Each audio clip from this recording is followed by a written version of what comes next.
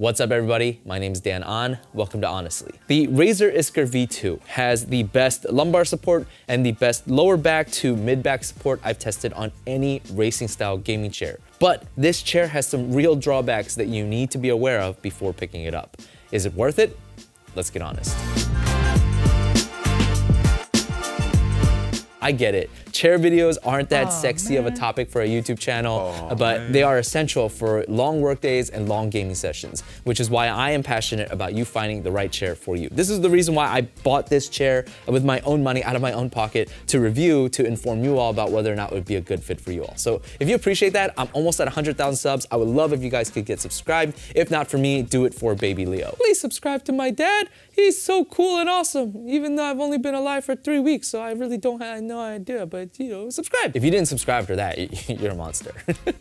No, in all seriousness, links to everything also will be in the description and pinned comment, everything you see here. Please consider using them. I don't ask you all for money because these chairs are expensive enough as it is, but when you use those links, I earn a small commission, which allows this channel to keep on going and allows me to review things like this so that you don't waste your hard-earned money. Instead of my usual total breakdown of a chair, I want to give my pros and cons about this chair. I think that makes my thoughts on this a little bit more packageable, a little bit more manageable. So we'll start with the pros, the things I really like about this chair. And I've already kind of mentioned it at the beginning. The lumbar support on this chair, I really like this thing. The way that it works is that this piece right here is actually separate from the chair. And as you can see, it kind of wobbles here. And what that allows you to do is that when you sit inside of the chair, it allows you to actually get some freedom of movement inside the chair because this thing will flex and move with you as you move. And it feels really nice.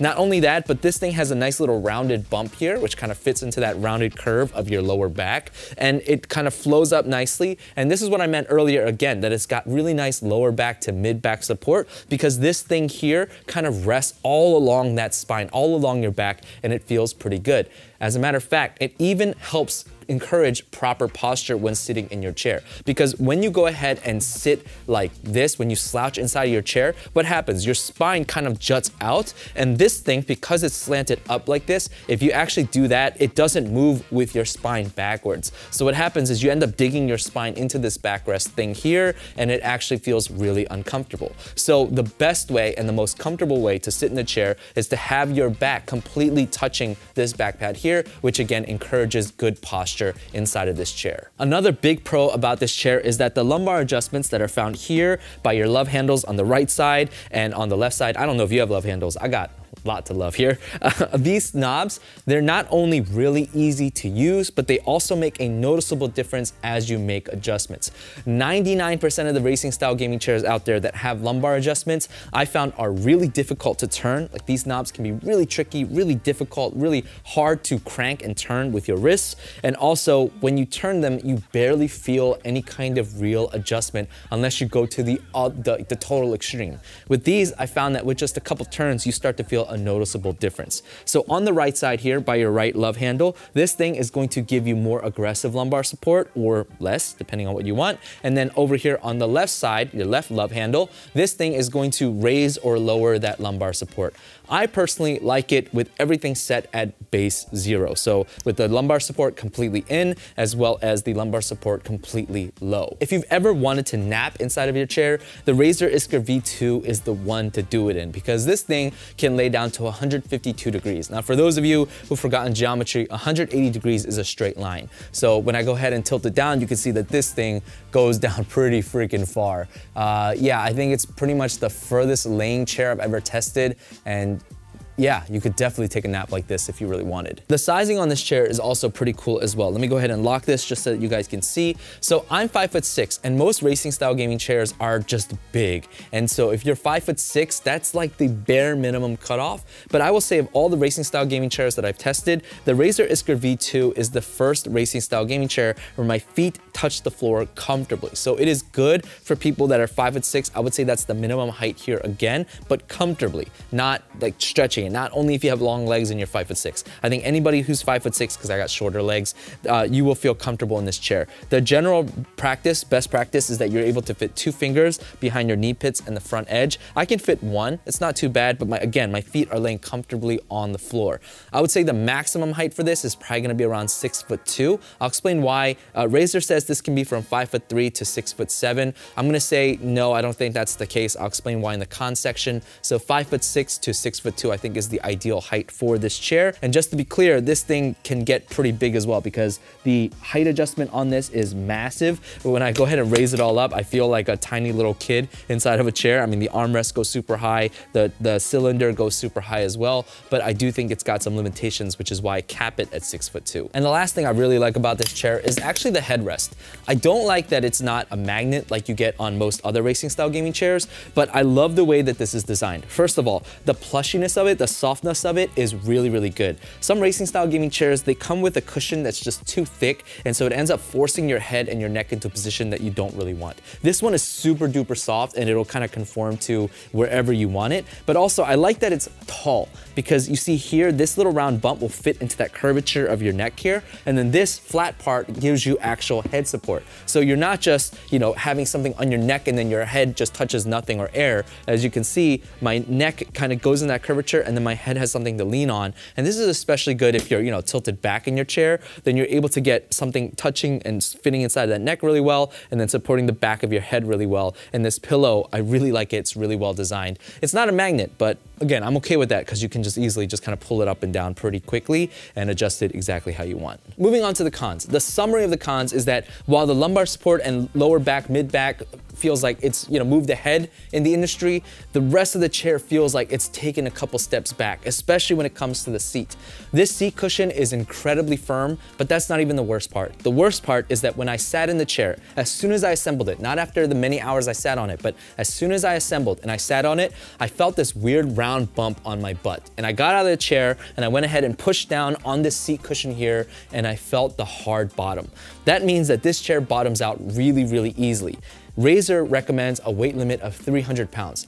I weigh 169 pounds and I felt that bottom. So yeah, it's definitely not gonna reach there. I don't know what a safe weight recommendation for this chair is. I just know that if you can feel the bottom now, that's not going to improve over time. If anything, it's gonna get worse because seat cushions flatten over time. The other con about the seat is that these, I love that compared to the V1, they really lowered the bolsters here, right? There's no hard bolsters on the side anymore. And yeah, when you sit inside the chair, you can spread your legs a little bit, but these side bolsters here are still really stiff. And so what that means is a couple things, is that while you can open up your legs a little bit, you can't open them all the way because it starts to dig into your calf. And it also affects people who are ergonomic rebels, people who like to sit single-legged or people who like to double tuck. Because when you sit like this, what's gonna happen is that because this is so stiff, even though it doesn't hurt, your ankles are forced upwards. They kind of bend upwards like this because of this bolster here, and it doesn't make it the most comfortable for long sitting sessions for people who like to curl up inside of the chair. The next con is that while the lumbar support does feel great, I wish that it could go a little bit lower. It feels like it's sitting just a tad bit high for me. I wish it could sit just like maybe a ½ inch lower would be great, and unfortunately it doesn't go that low. But that is negligible compared to the design of the backrest here. I feel like a lot of racing style gaming chairs are moving forward by allowing you to sit openly and freely inside of the chair, but the Razer Iskur V2, you feel trapped inside of this thing. Remember how I told you that this thing allows you to have freedom of movement inside of the chair?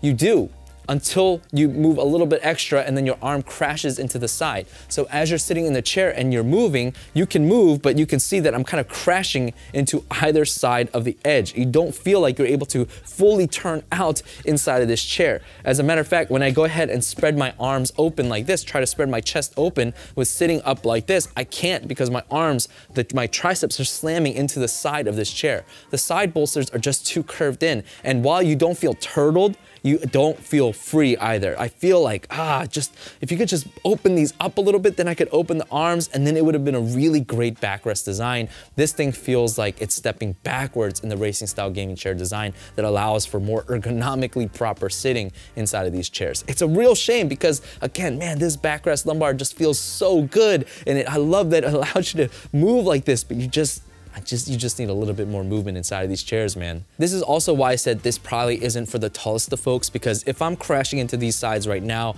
and I'm 5'6", if you're 6'3", 6'4", I can imagine that your arms are gonna be crashing into this outer edge part, and that's not gonna be really comfortable for you. The standard warranty on the Iskur V2 is 3 years. That is significantly better than the Razer Fujin Pro that I tested and reviewed, where they offer a 1-year warranty on the mesh, which is just absolutely pitiful. 3 years is okay, and if you jump through some social media hoops, I think you can increase it to 5 years. So the big final question, would I recommend the Razer Iskur V2? And these are the moments that really break my heart, because I'm gonna make 0 money from this video, even though I spent all this money to make the chair and to edit this video and record all of it. I'm gonna make 0, because I cannot in good conscience recommend this chair, because the seat cushion is too firm and then the seat instantly bottoms out. You feel a rounded bump on your butt. I can't recommend this to anyone, especially when I know what else is out there for 650 bucks. So guys, if you appreciate this honestly, please get subscribed to this channel. Please check out my other videos, my ultimate chair buying guide for 2023 to 2024. Check that video out. It'll be over here. Use my links again. Really helps keep this channel going, really helps me to recoup costs from videos like this. Until next time, stay safe, and as always, stay honest.